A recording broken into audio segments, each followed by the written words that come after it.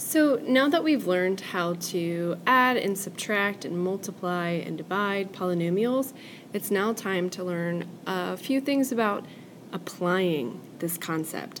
And one major place where we apply this concept is finding area and perimeter and writing expressions for area and perimeter. So one thing to note, and you don't have to write this part down, but area and perimeter, you got to know what that means. Area is basically how much space fits inside a shape, and usually if we're doing the area of a rectangle, you're going to do the length times the width. It's the same for a square as well, except that when you're doing a square, you know that the sides are the same, so sometimes you see the formula just say s squared, which means you take the side and you square it, which is basically the same thing as doing the side times the side. Now perimeter is when you are adding up the lengths and the widths around the shape. Oftentimes, all you have to do is add all sides, but there's a formula for a rectangle. The perimeter of a rectangle would just be 2 times the length plus 2 times the width, right? Because you have two lengths of a rectangle are the same, and so you would add those together, or multiply it by 2, and then the widths are the same, so you would either add the two widths together, or you would multiply it by 2. So now let's go ahead and take a look at number 1. It says a square has sides 3x minus 8. Well, let's go ahead and draw a square. Well, what do we know about a square? A square has 4 equal sides. And so if I'm saying that it has a side that's called 3x minus 8, well, that means that 3x minus 8 goes all the way around the shape. So when it says find its area, what we're doing is we're just going to do 3x minus 8 squared, or that's the same as 3x minus 8 times 3x minus 8. And then we can apply FOIL. Now if you're my everyday class, you may know a shortcut to this already. Every other day class, you're going to learn the shortcut next class.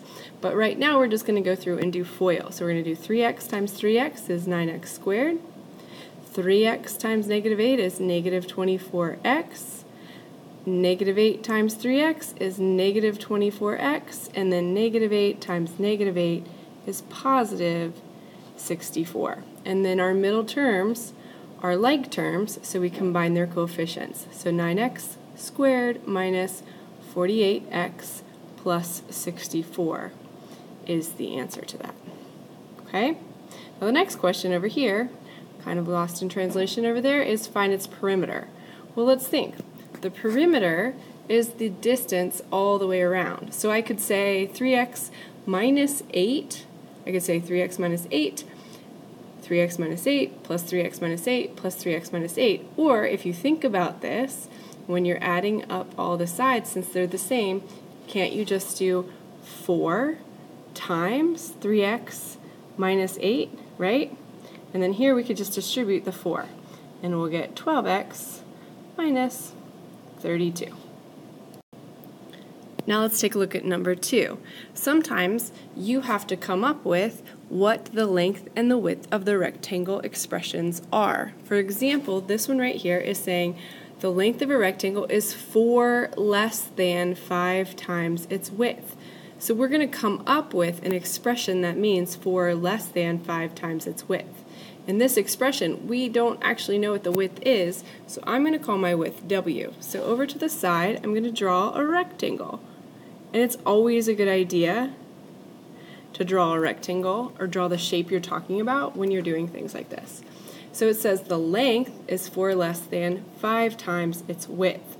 Well, I'm going to say I don't know what the width is, so I'm going to call this side over here W, which means over here is also W. But the length is being compared to the width, so that's going to be 5W minus 4. When something says less than, that means you're subtracting 4 from whatever comes after the than. So we do 5 times the width, which we don't know what that is, so we call that W. Less than means we're subtracting 4, so that's where the 5W minus 4 comes from. And this has to be W because that's the side we don't know. which also means that this top guy up here is also 5w minus 4 as well. That's a 5. Having trouble writing that 5. So now, find the area.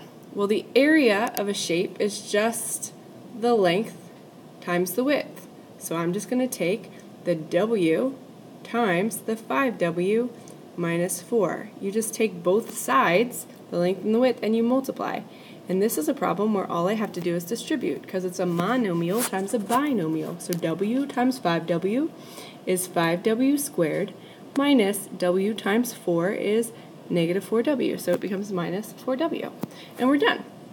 That is the area. Now, when it gets to perimeter, the perimeter, you can just look at all of the sides and you can just add them all up if you want. But you have to remember you've got 2 of the 5w's minus 4's and you've got 2 of the w's. So many of you could just look at your picture if you've drawn all 4 sides and just add up all your like terms. However, you will sometimes see me use the formula. And the formula for perimeter is that we're going to do 2 times the length. Well, the length is 5w minus 4, right? Because we've got 2 5w minus 4's. Plus 2 times the width, so that's 2w. And then I'm going to distribute this 2 here, and I'm going to get 10w minus 8. And then I'm going to add 2w. And then I'm going to combine my like terms. 10w plus 2w is 12w minus 8. And that is the expression for the perimeter of this shape. Now, number 3, we're going to apply this kind of thing to a swimming pool. So this says a rectangular swimming pool's length is 5 less than twice its width. Label the pool's length and width to the right. So we're going to say that this rectangle right here is the pool. Now it says that the pool's length, which would be this part right here, is 5 less than, so subtract 5 from twice its width. Do we know what the width is? We don't. So we're going to call the width w. And the length is going to be 2w minus 5. Now you might want to label all 4 sides. So I've got 2w minus 5s, and then I've got a w. So now it says give a simplified expression for the perimeter of the pool. So perimeter, again, I'm adding up all the sides. Now I'm going to do it a little bit different this time. I'm going to go ahead and just add up all the sides, right? I've got 4 sides here. Well, let's look at my w's. I've got w plus 2w plus 2w plus w plus w. Well, that is 4, 5, 6w. So we can just write 6w, and then negative 5 and negative 5 is negative 10. So 6w minus 10. Another way to have done that problem was to just write 2 times this, distribute the 2, plus 2 times this, and then combine your like terms. But I think it's easier just to add up all 4 sides. Really simple. All right, part B, give the simplified expression for the area of the pool. Area is length times width. So if this is my length and this is my width, I'm just going to multiply these together. And so I'm going to put w times 2w minus 5. So you're multiplying the w by everything. So you have to distribute it out, and you get 2w squared minus 5w. All right, so that's the area of the pool, and up here is the perimeter of the pool. Let's take a look at the next question. All right, so now we are adding on to this pool. It now says, suppose we are going to build a walkway around the swimming pool above that is 10 feet wide all the way around the pool. Draw the walkway around the pool and give the dimensions of the new rectangle that you drew. So this is the part where I sometimes just lose people, okay? The important part about this question is that we are drawing a walkway around the pool, and it's going to be 10 feet wide all the way across. So I'm going to pretend like this is my walkway, and all the way across here is 10 feet. So that means from here to here is 10. And from here to here is also 10 feet. And that's true all the way around from here to here. is 10. And from here to here is also 10. From here to here is 10. Whoops, that's a 10. From here to here is 10. From here to here is 10. From here to here is 10. Okay? So now I know the dimensions of my pool, so I need to think about, I want the dimensions of the outside of the pool. So what I want, I'm going to go with this height or the width right here. This part right here, if you think about this, we know this space, the length from here to here, is W, right? And from here to here is 10. And from here to here is also 10. So this whole thing has got to include the length of W, this part, plus this part, which we said was 10, plus this part, which we said was 10. So let me see if I can even make you a better visual. So from here to here is W, and from here to here is 10, and from here to here is 10. So this whole length right here is going to be W plus 20, right? Because this is W, and then we're adding on 10 to both sides, so we're adding on 20. The same thing is going to be true for this next bit. So if you think about it, from this piece to this piece, look, these two sides are 2W minus 5, and we're going to do the same thing. To get this whole length, we are going to add on this part plus this part. And since we know that all the way around this thing is 10, this is 10 and this is 10, I'm going to add 10, and 10 is 20, to 2W minus 5. So I'm basically taking the 2W minus 5, and I'm going to add 20 to that. And so think about it. These are like terms. Negative 5 plus 20 is 15. So this is going to be 2W plus 15. Okay? Now, the reason we need to know these dimensions is to answer the very first question here. A, suppose you want to put a fence around the walkway. So we're going to put a fence around this thing right here. Write an expression to represent how much fencing you would need to do this. So if you think about it, I'm going to do this plus this plus this plus this, or 2 times this side plus 2 times this side. And that's the way I'm going to do this problem. I'm going to do 2 times W plus 20 plus 2 times 2W plus 15. And so now I'm going to distribute, and I'm going to get 2W plus 40, distribute the 2 to the next set, plus 4W plus 30. Combine your like terms. 2W and 4W is 6W, and 40 plus 30 is 70. And that's the expression for the perimeter of the fencing that we have to actually get. Save this answer, or keep in mind that that's where this goes. So I'm actually going to put a line under the fence around the walkway. That's important because we're going to come back to this question at some point. All right, so now B. Write an expression for the area of the entire space, pool and walkway. So what I'm talking about is the area of all of this. Well, if you think this is just a whole big rectangle, we're just going to do length times width. And since the length is 2W plus 15, and the width is W plus 20, we're just going to multiply and then distribute. 2W times W is 2W squared, and then 2W times 20 is 40W. I said distribute, I meant do FOIL. Now we're going to do 15 times W is plus 15W, and then 15 times 20 is 300. So we have plus 300. And now we're going to combine our like terms. 40W plus 15W gives us 55W. So I've got 2W squared plus 55W plus 300. And that's the expression of the area of the entire space, the walkway and the pool, just the area. All right, Now, letter C. Write an expression for the area of the walkway. Okay, so I just want the walkway. So let's think about this. The walkway is this piece right here, all the way around. Now, we don't have an expression for the area of this yet. However, we already have expressions for the area of the entire space and the pool. So think about that. If I know the area of this whole thing, and then I know the area of just this piece, but I just want this outside piece, what do I do with the area of the whole thing and then the area of the pool? I subtract them.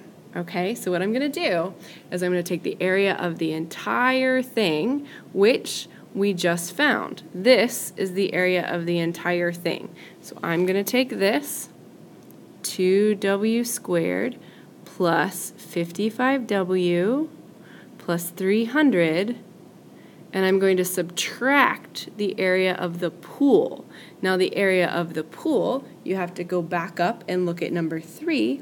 The area of the pool was the answer we got for 3b, where it says give a simplified expression for the area of the pool. We got there 2w squared minus 5w, right? And so now we're going to subtract those.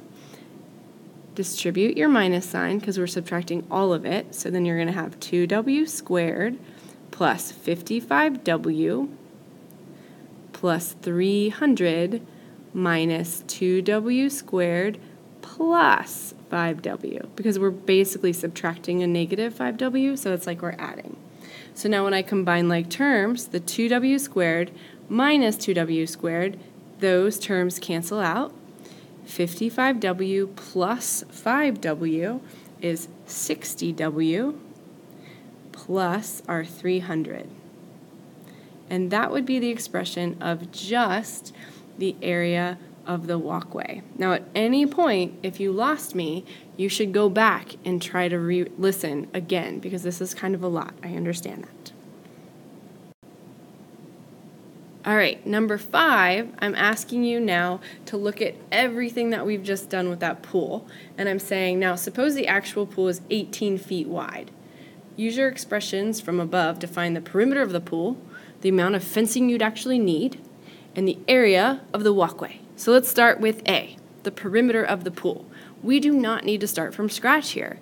You found the perimeter of the pool already. Go back up and look at your paper. At what question did we find the perimeter of the pool? We found the perimeter of the pool on question 3A. Do you see that? It says give the perimeter of the pool. Well, what did we get? We got that the perimeter of the pool is 6w minus 10, right? Well, I'm saying suppose that the pool is 8 feet wide. Isn't that w, right? 6w means 6 times the width of the pool minus 10. So all I have to do is evaluate the expression. I do 6 times 18 minus 10. And then I just do the math. 6 times 18 is 108. And then I'm going to subtract 10. 108 minus 10 is 98 feet. So I have 98 feet as the perimeter of the pool. All right, letter B, amount of fencing you would need. We'll go back up and look at where did we figure out fencing. We figured out fencing at 4A. We figured out that how much fencing we would need would be represented with 6w plus 70. So now I know that the width is 18, so I'm just going to put 18 into w. So 6 times 18 plus 70, so 108 plus 70. So I'm going to need 178 feet of fencing to fence in my pool. Letter C, the area of the walkway. So the area of the walkway, we already have an expression for that in number 4C. It was 60w plus 300, so we're going to use that. We're going to start with 60w plus 300, and then we're going to replace the w with 18 feet. So we're going to do 60 times 18 plus 300, and 60 times 18 is 1,080 plus 300 is 1,380, Here we would say feet squared because it's area, and area is how many square feet fit into something. All right, let's move on to the next part. All right, I encourage you to stop the video and try to fill in this top chart here without me, or at least try to visualize what's going on, because sometimes you just listen to me and without actually thinking. So this is talking about a picture frame. So we've got a picture to the right, represents a picture frame. The width of the frame around the picture is 5 units. So I've labeled here that this part is the picture, and this is what's inside the frame. And the frame, this is the frame right here, the frame has a width, and it says right here that the frame is 5 units, okay? Then I've given you the length of the entire picture frame. I've given you the length or the width of the entire picture with the frame, okay? So now what I want here is I want the length of just the picture. So I want this piece.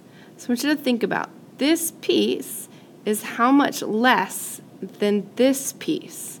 Well, I just said that the width from here to here was what?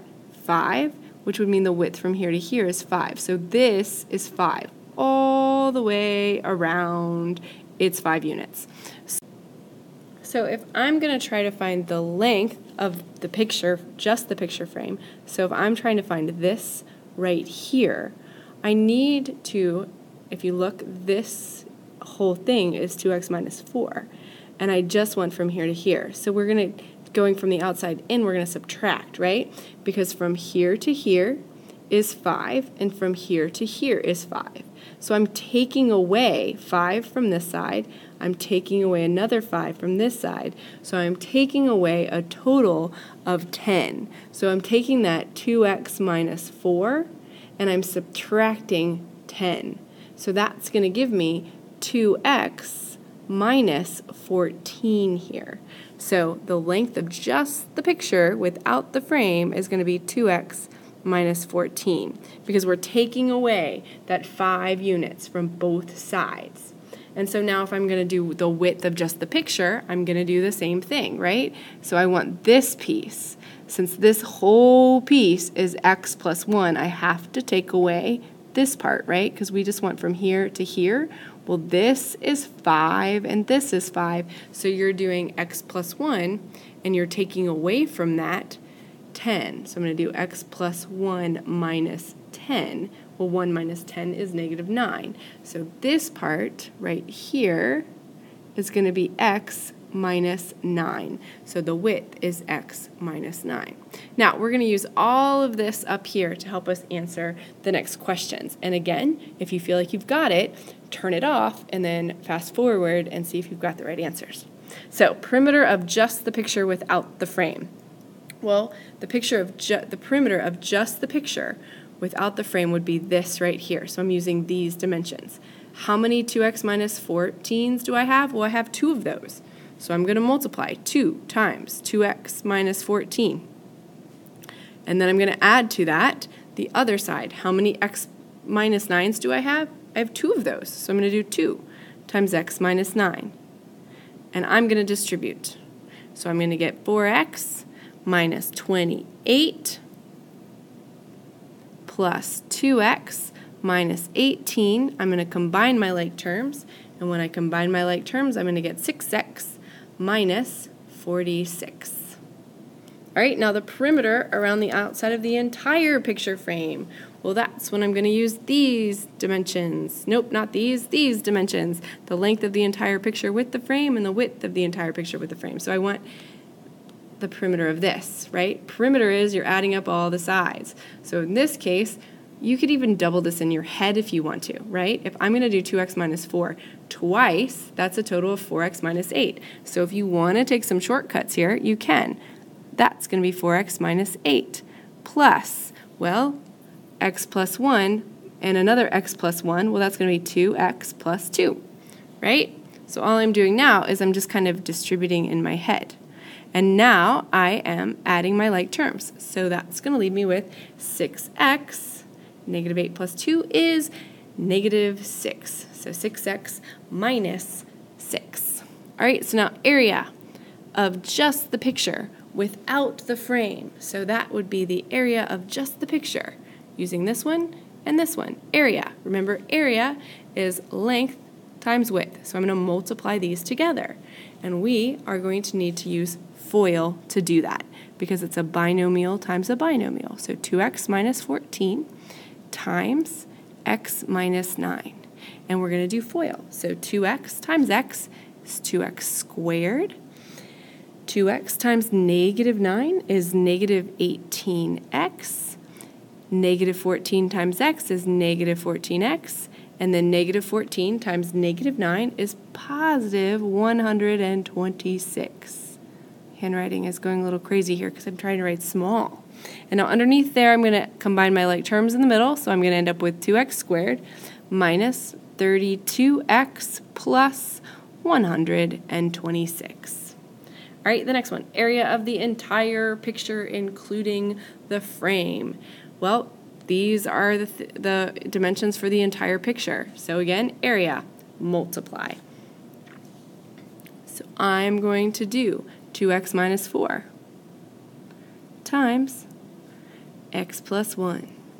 And I'm going to do FOIL. 2x times 2x, or 2x times x is 2x squared. 2x times 1 is 2x. Negative 4 times x is negative 4x. And then negative 4 times 1 is negative 4. Combine your like terms and put my answer down here. And I'm going to get 2x squared minus 2x minus 4. And that is the area of the entire thing. All right, so now, here's the tricky one. The area of the frame only without the picture.